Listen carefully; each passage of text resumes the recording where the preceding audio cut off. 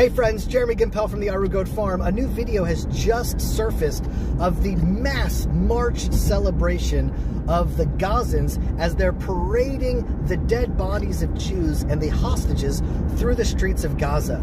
And you see thousands of people just absolutely ecstatic in their death cult of jihad.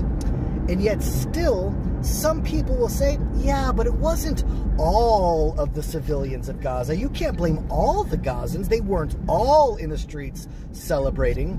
And to those people, I ask a very simple question. If there are so many innocent Gazans, how is it that not one of them has stood up to the Hamas and given any bit of details or information about the hostages in Gaza?